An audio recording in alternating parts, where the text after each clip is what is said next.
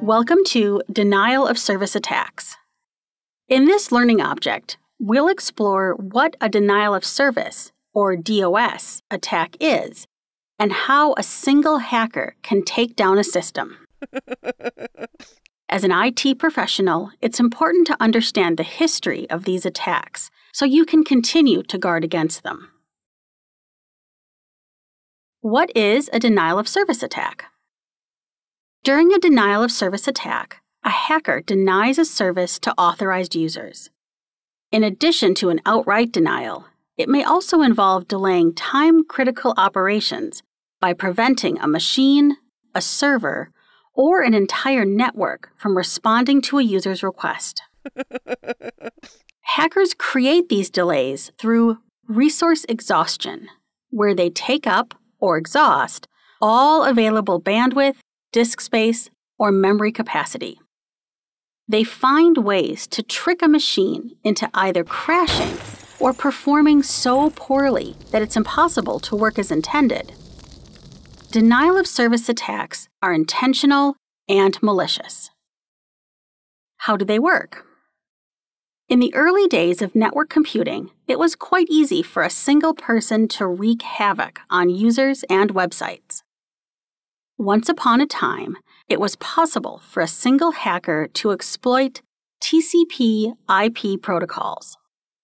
The hacker simply flooded a server with multiple ping requests until it was overwhelmed and couldn't respond, which effectively shut down the server. Early hackers invented ways to exploit weaknesses in TCP/IP, ICMP packet implementations because they knew that early operating systems couldn't handle these errors. Quack, quack. Simply sending the server something other than what it was expecting was enough to shut it down.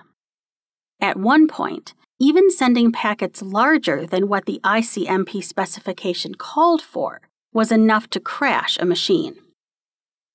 Another early trick involved exploiting the TCP/IP three-way handshake. Here's how the handshake works. The client sends a SYN packet to the server, indicating its intention to synchronize or start a conversation. The server returns a SYN-ACK packet acknowledging the SYN request. The client then sends an ACK packet acknowledging the SYN-ACK and waits for further communications. No, go away. Go away. Wah. Wah. Hackers exploited this known process by not communicating after the final ACK, which left the server hanging. The server is effectively left saying, "Hello, I'm waiting, and waiting, and waiting." The hacker starts multiple conversations and always leaves the server waiting after the final ACK packet. These fill the server's incoming queue and its limited number of open requests. The hacker has effectively backed up the server and denied service to all legitimate requests. Aside from attacking TCP/IP vulnerabilities, hackers are also adept at attacking poorly constructed websites. For instance, unprotected search mechanisms provide a popular point of access into a website. Let's look at a typical online store web application. Say you need to buy a heat lamp for your iguana, Padfoot. You enter the term heat lamp into the search box on Bob's Exotic Animals website.